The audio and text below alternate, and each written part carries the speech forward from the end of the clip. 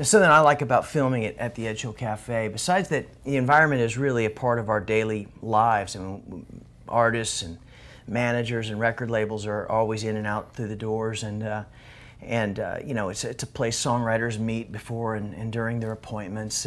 But I like it because, to me, music is not always it's not always happening in just in the bar scene. You know, the best platform isn't always, you know, after midnight in a loud honky tonk. Sometimes it's that quiet little difference that a coffee shop brings at 6 o'clock in the evening, and a songwriter and a story being told. I just feel like that the EdgeHill Cafe, to me, is just a very real. It's like a set from a television show, and yet it's not. It's very real. It is, in fact, our coffee shop. It's like a family over there, and you know they're so supportive of music and the industry and the people that come in and out of there. It's just it seems like a perfect fit. Kind of like it's like singing songs in your living room, really. In a way, the Bluebird Cafe, you know, is very well branded with, you know, some 20-odd, 30 years of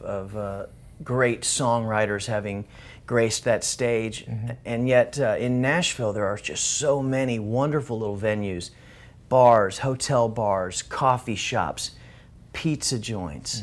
I mean, where singers and songwriters, storytellers all gather and share their latest creations. We've found the perfect little backdrop to our songwriters. Well, it's more than just a performance venue. It's a place where people go in all day and do a multitude of things. What In the Round on the Row is aiming to do is not just catch the song, which is relatively standard, you know, the song caught on film. Sure. But in this case, you're catching the environment too. You're catching, you know, the guy, the barista, you know, Travis making you a coffee. You're catching Philip, the owner, cleaning up before the show begins. You're really like you're on the set of Frasier or Friends or something, you know. Well, and I think that makes it different. You know, what we're doing within the Round on the Row. It's not just your, you know, a static camera looking at the stage with 3 songwriters singing songs. You're capturing all of that environment. Plus, you're doing it. You know, I think we're stepping it up a notch based on